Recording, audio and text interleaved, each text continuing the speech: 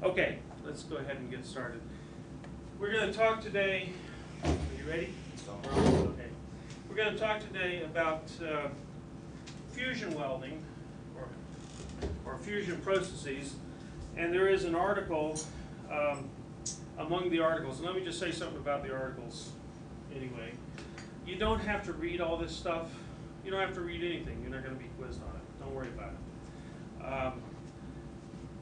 So some students like to read it, and you should be judicious about it. Some of them are kind of review papers, and they're kind of general, and they're light reading. Others are fairly technical papers, and it's up to you.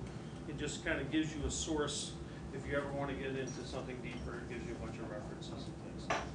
There is an article in there which is the first page, first 4 or 5 or 6 pages of volume 6 of the Metals Handbook on welding and joining. And I was the editor of that first 100 pages, and I wrote those first 6 pages, and today you're going to get kind of the introduction to fusion joining processes, okay? And actually I got this about 30 years ago as a young faculty member when I took a course here one summer from a guy who was visiting from Union Carbide Corporation. That was when Union Carbide still existed. Let's see, I'll be able to brighten this up a little bit. Can't remember anyway. There we go. And this is actually his plot. I've replotted it other ways, but it turns out you can put all fusion joining processes on a plot, a one-dimensional plot of watts per square centimeter. How many of you have ever had heat flow before? Some of you as mechanical engineers or whatever. And whether you remember it or not, you probably studied Fourier's first law of heat conduction. Okay? And this is kind of when I say, what can you say about something when you don't know anything about it? So if someone asks you a heat flow problem, one of the things we know is the heat, Q, we usually use Q for whatever reason, is minus the thermal conductivity times the temperature gradient, okay? Steeper the temperature gradient, the higher the thermal conductivity, the more heat you're going to get through something. So copper has very high thermal conductivity. If you have a high temperature gradient, you're going to pump a lot of heat through through that copper, okay? This has units of watts per square centimeter, watts per unit area. Temperature, distance, and you can figure out what the units of thermal conductivity are. It's watts per meter Kelvin or something like that, or watts per centimeter Kelvin. In any case, if I want to know if I can melt something, there's 2 limits. On one end, I have this limit that if I'm not putting in enough heat, I won't melt the surface of my material. Right? Now, it turns out thermal conductivity for most metals varies by only about a factor of 20. Copper has a thermal diffusivity, which turns out Fourier's second law is, let's see if I can remember what it is. Change in temperature with time is equal to the thermal diffusivity times the curvature of the temperature, okay? The second derivative. And you can put this in 3 dimensions and stuff. But the thermal diffusivity is derived from thermal conductivity divided by the density times the heat capacity, okay? In any case, so thermal diffusivity is a derived quantity. These are the fundamental properties. And in that chapter which you got, there's 3 or 4 page chapter on heat flow and welding. I actually have the only table I know of thermal diffusivities. Most people plot the fundamental K, and then you have to go calculate this. So anyway, I've calculated thermal diffusivity for you. Copper has a thermal diffusivity of 1 watt per square centimeter. Aluminum has a thermal diffusivity of 0.6. Steel has a thermal diffusivity of 1/10. So it's 10 times slower diffusing of heat. This is transient heat, this is steady state. It has 1/10, steel has 1/10 the thermal diffusivity of copper. Copper is 10 times more efficient. Stainless steel or nickel-based alloys is about 0.05. And plutonium, for all of those that need to know this, is like 0.02 or 0.01. Okay, and ceramics are 0.02 or 0.01. In any case, the thermal diffusivity varies by less than 2 orders of magnitude. So when I'm doing orders of magnitude analysis here on watts per square centimeter, I can kind of group a lot of things together in terms of the thermal diffusivity or thermal conductivity. It doesn't change that much. And so if I want to know if I get enough heat to melt the surface, it turns out below about 10 to the 3rd watts per square centimeter, I don't put enough heat in to melt the surface.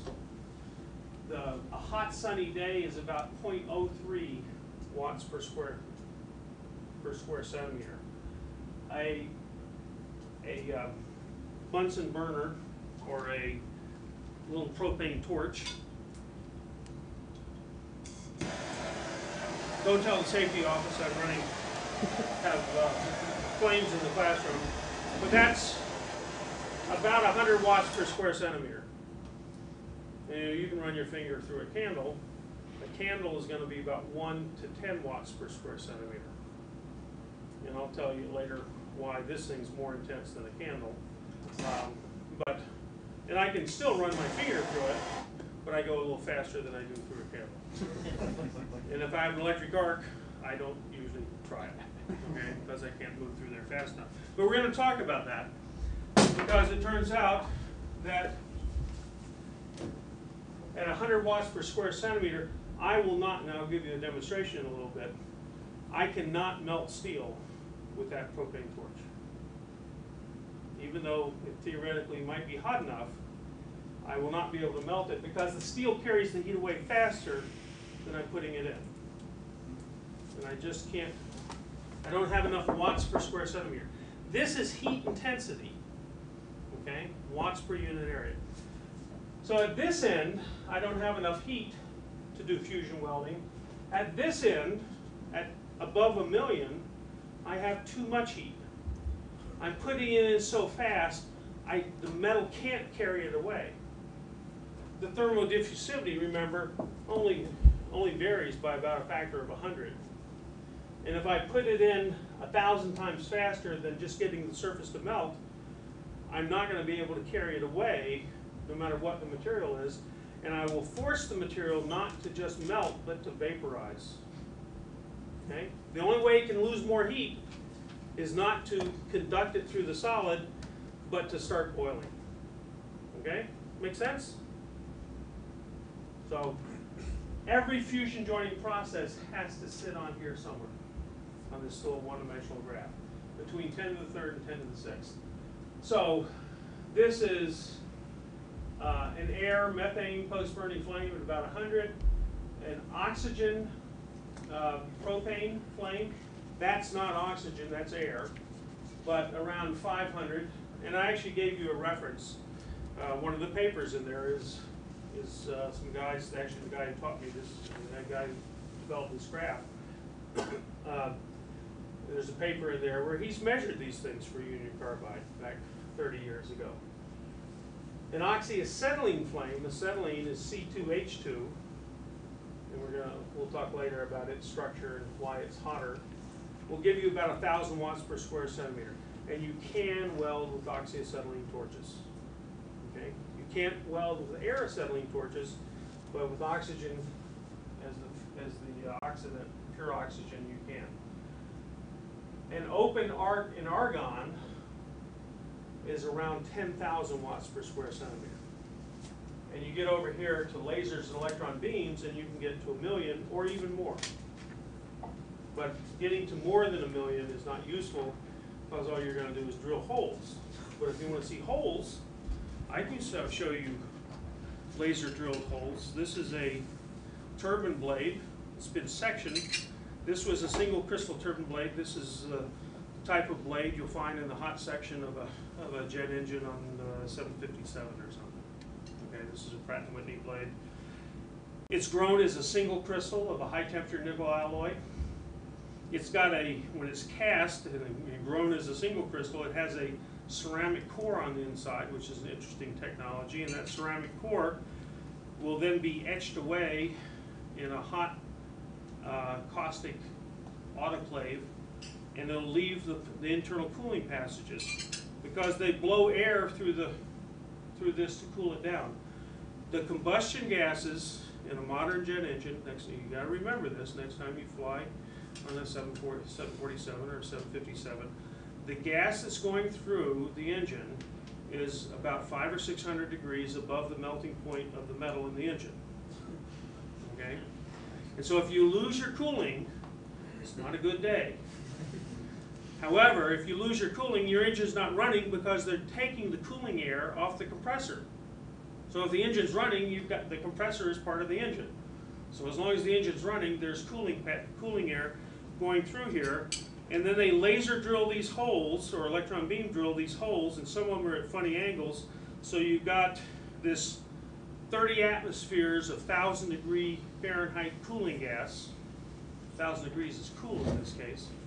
Coming up through here, and it forms a gas boundary layer that thermally insulates the blade from the 3,000 degree gas that's you're using. Because every 50 degree Fahrenheit increase in the combustion temperature, this was before the run-up in gas prices, used to be about $2 billion in fuel per year for the airlines. So today it'd probably be about $6 or $8 billion a year in fuel savings for the airline.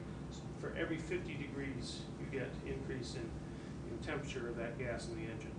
So there's a lot of incentive to increase the temperature thermodynamically. But we electron beam or laser drill those at not 10 to the 6th, but at about 10 to the 7th or 10 to the 8th watts per square centimeter.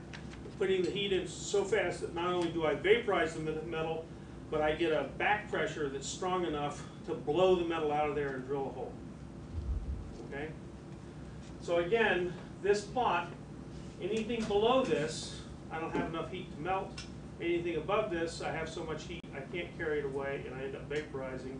And in fact, I will get a very deep penetrating weld, because somewhere in between here, I'm starting to drill holes, but the metal kind of sloughs back in, and we'll talk about that in a little bit. So this is the fundamental plot. Yeah. Off the topic question, you mentioned 747, 757. Do the bigger engine jets, they use a different technology? Or just... No, it's just a different blade, different engine. Okay, so that blade, by the way, today probably goes for $6,000 per blade. Okay, there's about 100 of them in a set, and there's anywhere from 1 to 4 sets. Now you start to realize why the engines cost $5 million a piece. Right? One set of blades is $500,000. Okay, but in any case, there's a lot of technology in doing that.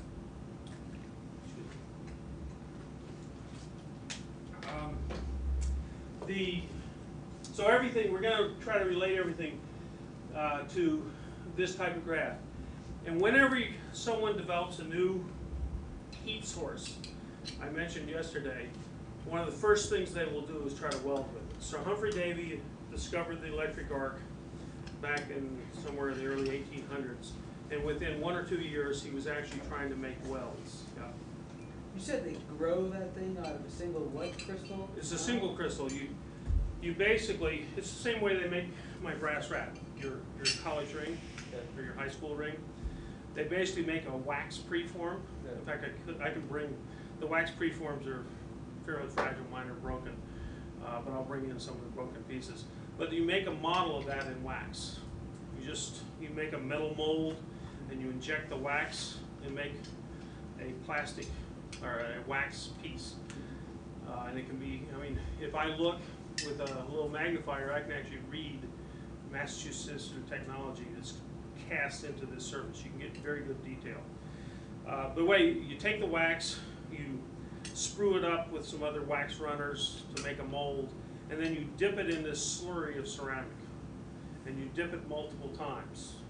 And then you take that ceramic piece of wax and you put it in a furnace and melt out the wax and leave the ceramic mold. Now you're going to fill that, you're going to cast that with some metal, and then you're going to take that and you're going to put it in a gradient furnace. And one of these gradient furnaces costs $2 or $3 million.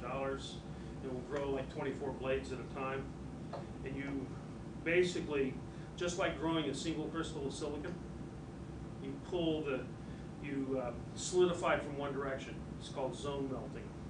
Okay, and you melt it in this furnace, and you pull it out the bottom of the furnace very slowly. And if you do that properly, you can get a single crystal to grow.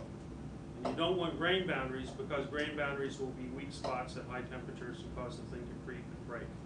So they've gone to single crystals. But it's a fairly complex process, and you have to do that with ceramic cores and everything else. And the wall thickness there is critical.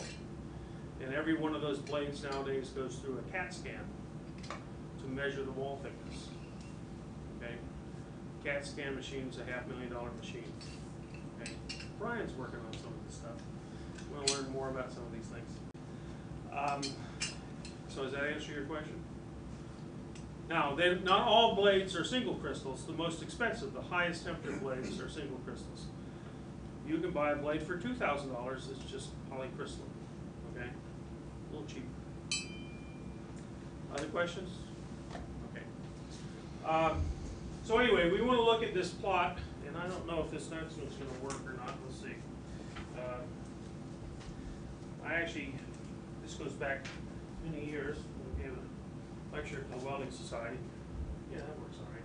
So this is sort of the same plot. It's not Anderson's plot, but okay. So let's put that up. So watts per square centimeter, 10 to the 3rd, 10 to the 6th. That's the range we're interested in. Anytime anyone develops a new heat source, they try to use it for welding. Sir Humphrey Davy tried arc welding in the early 1800s, didn't commercialize until 1880 after Edison and Westinghouse gave us a source of electricity. Humphrey Davy had a bunch of batteries basically to generate his arc. Okay? Electron beams and lasers came in about 50 years ago. And like I said, the first application of lasers, where they're still in the research stage, this is when people still use vacuum tubes in the 1950s. They might make a vacuum tube. It might be a $100 vacuum tube, which is a fairly valuable vacuum tube back in the 1950s. And they find that one of the metal contacts inside the vacuum tube was broken. Well, then you'd have to cut the glass away and fix it, and then reseal the glass and pump it out. Well, they found they didn't have to do that. With the laser, they could just shoot through the glass and re-weld the thing. Okay, so it was one of the first applications. And I think I mentioned yesterday the particle beam weapons. So the Navy had spent $250 million trying to develop these particle beams, basically electron beams, 5 million volt electron beams that were going to go 30 miles through the air and shoot down the next descent vessel 30 miles away. And the only problem was it would only go straight for about 30 inches, okay, in the air. Something called, they call it hose, H-O-S-E, like a garden hose. If you had a garden hose and you had water coming out the end, it just starts whipping around in every direction. Well, the electron beams basically did the same thing they found, okay? So they had this technology that they spent a lot of money on, and they had to report to someone somewhere, and they were saying, what are we going to do with this? And so they had a workshop and wanted to know, could you weld with it, could you heat treat? They wanted to find some application for it. And so it turns out we found an application, but the problem with using that for processing at 5 million electron volts, anybody know what the problem is? It's a little bit of radiation. You don't want to have, you have to have about 2 meters of concrete to protect the operators. If you were going to do this in a shipyard, you'd have to have walls 2 meters of concrete around what you were welding. It's a little bit, not the easiest thing to build, but in any case. But it turns out, as I go up this heat intensity from a low heat process to a high heat process, I will decrease the size of the heat affected zone. Well, what's the heat affected zone? If I look, I don't know if it'll show up on here or not. It might. So this is HY80. Electric Boat made this weld, and here this is about an inch thick. And this dark area here is the heat effector zone. The weld metal is in here. It's kind of the same area, same color as the base material. But the material right adjacent to the melted metal will get to high temperatures, and this fusion line right here is about 900 degrees C. This other side of the fusion line is around 1500 degrees C, and this edge of the heat effector zone is the band of about 900 degrees C. And many times, the worst mechanical properties are in this heat affected zone. And so you'd like to minimize the size of that zone because it may have inferior properties. So I'll pass this one around if you want to see a heat affected zone. And yesterday I also showed you, and I'll pass this around if you want, just don't cut yourself on it. This is the heavy section weld, and you can see the black heat affected zone. The weld metal's in here, and actually there's a little heat affected zone around each weld pass, but you can see the heat affected zone. And you'll see that the heat affected zone, by comparing these, is a function both of the size of the weld and the heat intensity. And many people will tell you that if you go to laser and electron beam, you won't have any heat affected zone left. You'll see that in the literature, you'll hear it at conferences. It's wrong. Turns out, and this is actually from the paper I was talking about that I wrote, the heat affected zone size, if I look at watts per square centimeter, 10 to the third to 10 to the sixth, it decreases if you're doing oxyacetylene welding. This is arc welding. As you get up here towards laser and electron beam, it starts to level out. You can't make it any smaller. And that's because over here, the material takes a long time to heat up, and the heat is diffusing into the material while you're making the weld, gives you a wide heat affected zone. Over here, the heat affected zone is formed as the weld cools. You're melting so fast that there is no heat affected zone, or no substantial heat affected zone when you melt, but as the metal cools, the heat diffuses into the base material and produces a heat affected zone. So over here, if you're producing heat affected zones while the material is heating, it will be a function of the heat input. Over here, it'll be a function of the weld size. The bigger the weld, the bigger the heat affected zone. Is there a way to control the cooling in order to minimize the heat affected zone? The cooling is really controlled by Fourier's law of heat conduction in a solid, which is controlled by the thermal conductivity. So no, there's not a good way to control it. But I'll tell you that for developing welding procedures for HY130, you have to control the cooling rate within very narrow ranges to get decent properties in the heat affected zone in the weld metal, the whole weldment. And in fact, the welding range of heat inputs that you can use with HY130 make it impractical, okay? And in fact, about 15 years ago, the guys at David Taylor had me go meet with the chief engineer of the Navy at the time, because this is when they were talking about building this Seawolf, and they were telling Congress this, the Alpha sub had come out, and it was an embarrassment to the Navy that the Soviets had kind of leapfrogged this, and the Congress didn't want to pay to build just another steel submarine. And they said, oh, well, we're going to use HY130. And the guys at David Taylor knew you couldn't do it. You couldn't build a real ship. You could make laboratory samples. But the problem was they developed HY130 in the 1960s. They spent $50 million doing it. And there were a certain group of people in the 1990s who had been part of that, and they were not going to go and say what they had spent $50 million on was worthless. Okay? And so they were pushing HY130. There were people who were a little bit younger who said, we're not going to take your white elephant, okay? And we're not going to be saddled with having to do this. They compromised by saying the first ship would be HY100. And you can weld HY100 because it's just HY80 with a slightly different heat treatment. Okay? So that's another story. We can go through that sometime. Okay, yeah?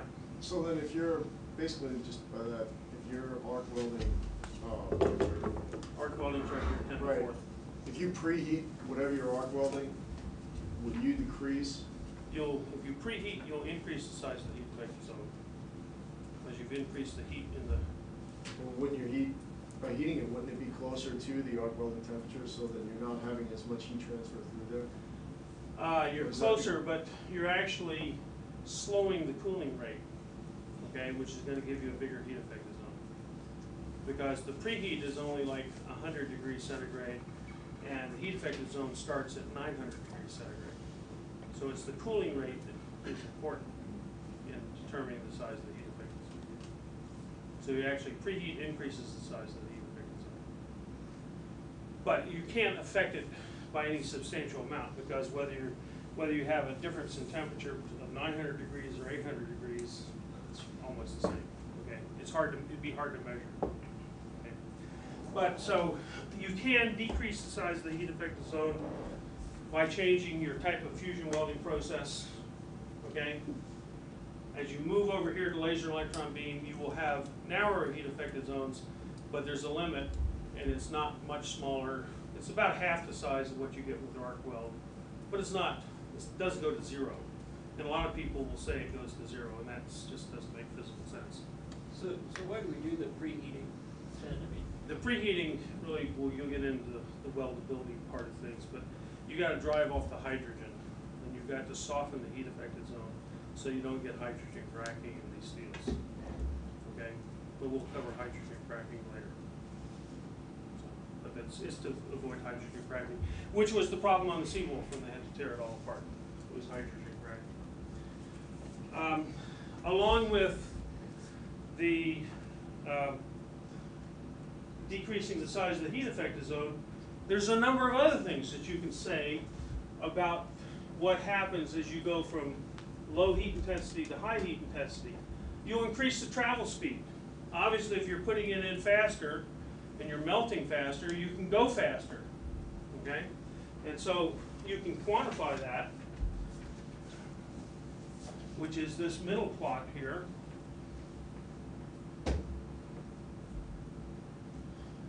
And again, you've got copies of this, but the capital, well, forget the capital cost yet, that's another one.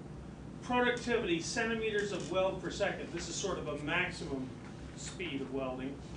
But in flames, you can go, with an oxyacetylene flame, you can go about a centimeter every 10 seconds if you've ever done oxyacetylene welding. It's not a fast process. Arcs, you can go about a centimeter per second. You don't usually go quite that fast, but you can go that fast if you have a slightly automated process. And with lasers and electron beams, you can go up here to 100 centimeters of weld per second. I mean, they weld bandsaw blades with electron beam. The best bandsaw blades have a tool steel tip and a spring steel back. The tool steel is very expensive steel. It's got a lot of alloy, take high temperatures when you're cutting. Spring steel is much cheaper, and it gives you the mechanical properties for the bandsaw.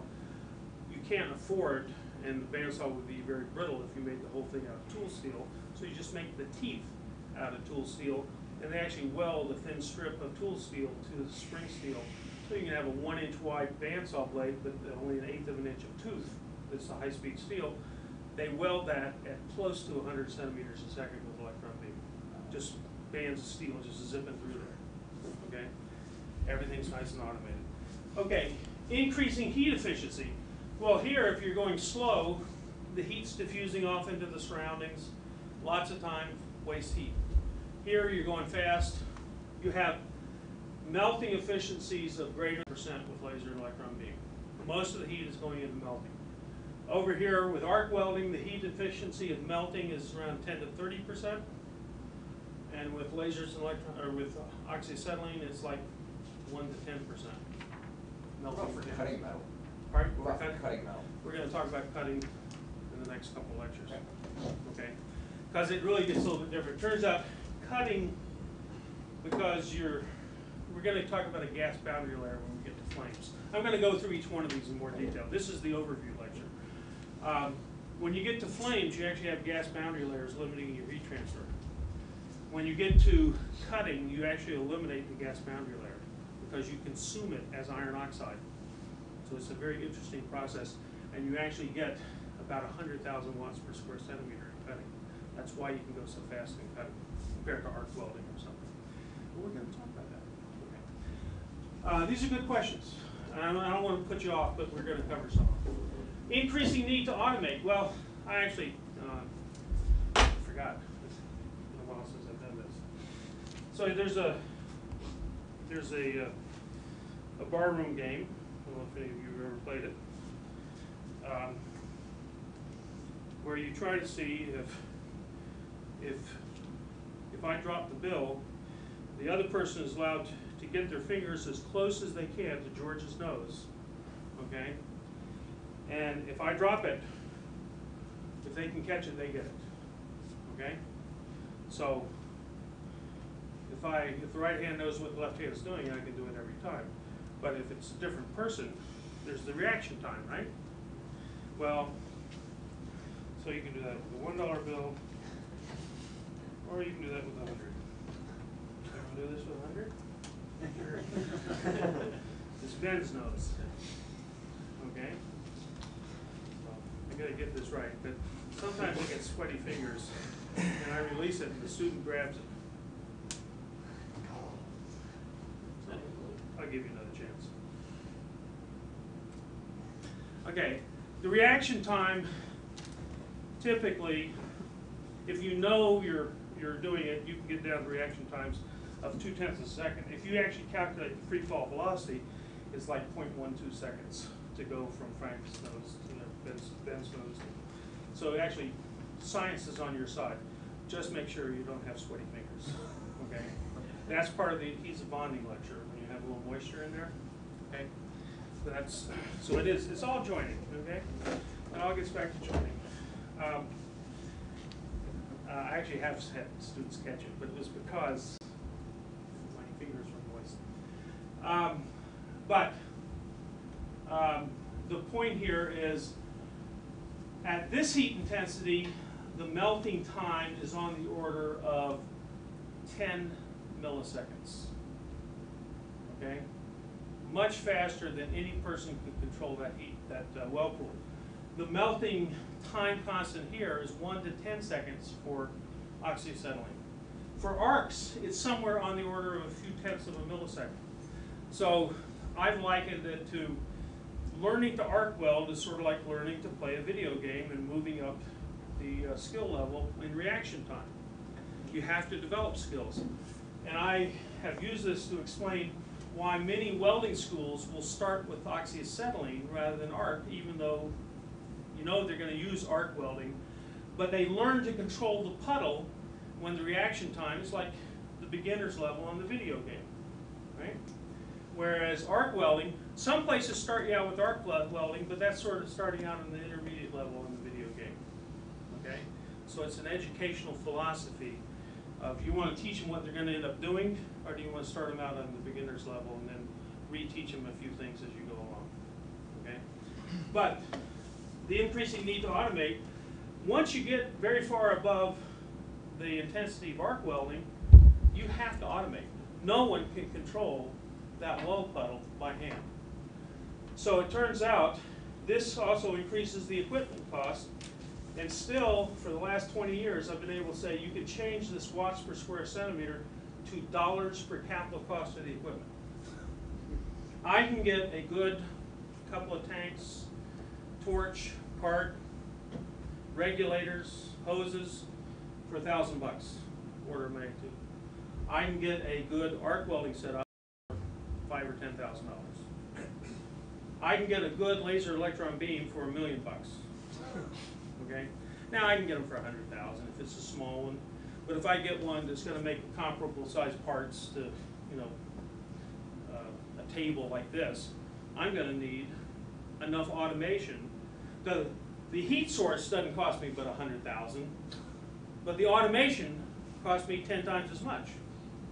So there's an increasing equipment cost because of this increasing need to automate. And this increasing travel speed, we talked about the dollar bills, that's the increasing travel speed is just the inverse of the interaction time. Okay? The interaction time, the length of that puddle divided by the travel velocity is the interaction time. Okay? Think of x divided by x over t is t, right? So the inverse of travel speed is interaction time. Increasing penetration depth to width. I talked about if you can't get the heat out, if you're putting it in too fast, you get it out by vaporizing things.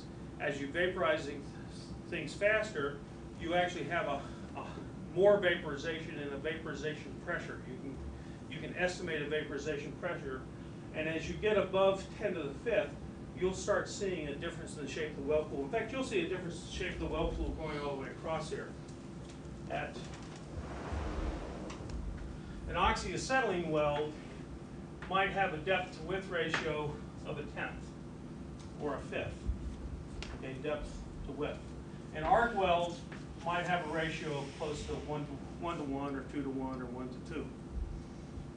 But a laser and electron beam can have a depth to width ratio. People actually brag in aluminum you can get electron beam welds with a depth to width ratio of 100. It's not practical, because if you got a depth to width ratio of 100 and you're off by 1 degree, you're going to miss your joint. Okay? Or if you're off by ½ a millimeter, you're going to miss your joint. So in fact, about the greatest you ever want is a depth to width of less than 10, but you can usefully use high depth penetration. And in fact, that's what they get when they weld the bandsaw blades or they're welding turbine disc. Okay? But it turns out if you're going to a very high heat intensity here, you need high production volume requirements. If you go and look at where they sell lasers and electron beams for welding, there's two industries primarily. One is automotive. Why? Automotive has lots of volume. Ford's catalytic converters, the seal weld, they have these two clamshells of stainless steel, and they got a catalytic converter inside there with the platinum. The stainless steel clamshell for over 20 years has been electron beam welded, whereas General Motors and Toyota and some others use gas tungsten arc welding, but they will put in 10 machines for one Ford machine. But Ford spends 10 times as much on the machine to make money. So it's a trade-off, but automotive has enough material to keep one of these machines busy. They have such a high travel speed, up to 100 centimeters per second. Think about it. Who has enough volume? Now, the Navy has gone back many times to try to figure out, well, can we use lasers and electron beams in shipbuilding? Well, you know, shipbuilding is sort of a job shop operation.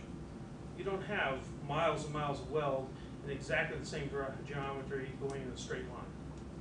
Okay? Now, on the panel line or something, you might, and they have tried to use it in some applications. But a high heat intensity process needs either high volume or high value added. So high volume is the automotive industry. The other industry where they sell lasers and electron beams for welding is aerospace. Aerospace, the electron beams are busy 1% of the time. But they make, in some cases, very high quality welds on very difficult material to weld. And when you're making welds on material that's worth $200 a pound or $1,000 a pound, you can pay for the equipment. Okay? So either high value added products, such as aerospace, or high production volume, such as bandsaw blades and automobiles. Okay? So if you want to know why do you use arc welding so much, you can do it manually or you can do it automated. You get to beyond, there actually are relatively few processes in here at 10 to the 5th. There is resistance welding and oxygen cutting. I told you we talked about oxygen cutting. I put it in parentheses because it's a little bit different process. But resistance welding, what is resistance welding? This is a resistance weld. Take sheet metal. By the way, invented by Elihu Thompson. You might know who Elihu Thompson was. Thomas Edison had 400 patents. #1 patent holder in the United States. Hugh Thompson had 380. The two of them together founded a company up here in Lynn, Massachusetts called General Electric. Okay? Hugh Thompson was a professor of electrical engineering at MIT. So anyway, you take two big pieces of copper electrodes, you bring them between two pieces of sheet metal, you pass 10,000 amps for a fifth of a second, and you make a little spot weld. You just resistance. You heat it by the surface resistance, and you melt it. This one we've actually pulled a button, okay, pulled it apart, and you can see pulled metal from one side to the other. I often say we put 3,000 spot welds in the average automobile because you need 2,000 good ones. Okay? Need 2,000 good ones. It's a very reliable process when it's under control. It's also a process easy to get out of control. So that's essentially a spot weld. That's a spot weld. It actually is called resistance spot weld. However, it's a resistance spot weld. There are other welds. This is a Ford weld on aluminum, which is done ultrasonically. There is no heat. There's no current. Actually, there is some heat. It's friction. It's ultrasonic friction, sliding friction. If you rub your fingers together, or your hands together, you'll feel the heat. In this case, you also abrade the surface, the aluminum. Aluminum is a problem for resistance spot welding electrically because it has such good electrical and thermal conductivity that you have to put 40,000 amps rather than 10,000 amps. And now you find your electrodes deteriorate. On steel, I can get 2,000 welds before I have to change my copper tips. On aluminum, I might get 20 welds before I have to change my copper tips. So that's just based on the properties of the metal. So basically spot welding is relying on the metal, what you're welding, to resist the arc passing through it. It's not an arc, it's just electrical resistance. You're right. squeezing it with like 10,000 PSI of force and just passing a big current for a fraction of a second to just melt it by electrical resistance. So The there's no arc. resistance of what you're, based on the resistance of what you're trying to weld. The electrical resistance, aluminum has very low electrical resistance, so it's hard to generate heat unless you put a big current. And it's also got a surface oxide that's very refractory. Steel is the easiest material in the world to weld, by far, which is one of the reasons when you go through the material selection lectures, I'll talk about why 95 pounds of out of 100 pounds of metal made in the world is steel.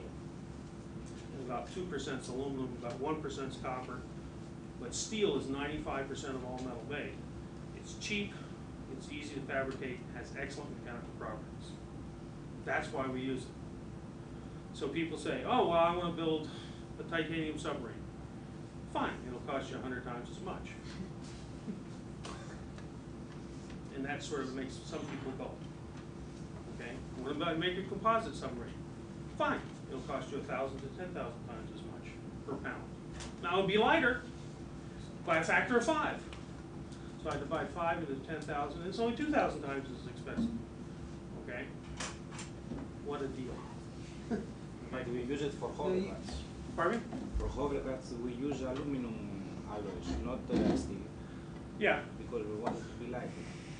for certain military applications and certain pleasure craft and things like that, you can afford to use aluminum. But aluminum fabricated will cost you 5 to 10 times as much as steel. You have to maintain aluminum alloys in a range of temperature instead of not breaking from Right. Look, aluminum is great. And this gets into the material selection part of the lectures that you guys are going to get from me. Lightweight is important if something moves. If something doesn't move, you don't care what it weighs. It's just going to sit there. But when something moves, you will pay a substantial amount for lightweight. And the faster it moves, the more you'll pay. Okay? It's just 1/2 mv squared. Okay? It takes energy to move something, and if you can get the weight down, you can reduce the energy that's required to move it. Okay? So aluminum is great for a number of things. Aluminum has better corrosion resistance in many environments than steel. Okay? Steel's Achilles heel is corrosion. It's lousy. You talk about composites. Yeah. You know, I thought I've read, because I'm from Charleston, you know, they're building, I think it's the Dreamliner boat plant down there. Yep. And Cruise ship. seem to recall them talking about lots of composites being used now. Are we still, I mean, is this still true that, the, composites are expensive because the joining process is still expensive, or are we figuring out ways to bring it down and they're becoming more economical to use? Composites are more expensive because I have to take two materials, at least two materials, and marry them together, whereas a monolithic material, I don't have that expense. Composites are more difficult to cut because you have the properties of both materials that you have to worry about, whether it's fiberglass or whatever. Composites are difficult to repair as compared to a monolithic material. They are not produced in the same volumes, anywhere near the volume, so you don't get the economies of scale that you get with other materials. A lot of it, as we get more experience with composites, the cost comes down substantially, Right. which is what's happened with the 787, the Boeing Dreamliner. Are you talking about the Dream, when you said Dreamliner, I were you think talking that's- about the Boeing aircraft, or were you talking about some cruise ship? No, The Dreamliner. Yeah. Okay. Well, that's being built all around the world, pieces of it. Yeah. But the value of a pound saved in an automobile is about $2 over the life of the vehicle. The value of a pound saved in an aircraft is about $200 a pound over the life of the vehicle. So you're willing to spend a lot more in the aerospace industry to save weight because it goes $200 over the faster. life of the vehicle? Over the life of the vehicle. You figure out the gas price for 100,000 miles on an automobile, and you look at the mileage, charts, you'll find it's worth $2 a pound. This is all part of the material selection lecture, okay? It's worth $2 a pound. In an aircraft, it's worth about $200 a pound. In a spacecraft, it's worth $20,000 a pound to get something up in orbit, okay? But the typical life of an aircraft might be 100,000 hours for a commercial aircraft. And you figure out the fuel savings for a pound. At $200 a pound, they have vice presidents at the commercial airliners determining how many magazines will be flown on that aircraft. Because it's not the cost of the magazine, it's the cost of the fuel to transport the magazine back and forth. That's important. Okay? So when we talk about making things, you have to start thinking about what industry you're in. In the shipbuilding business, it's 2 cents a pound. Or in the railroad business, it's 2 cents a pound. It goes up by 2 orders of magnitude per industry, okay?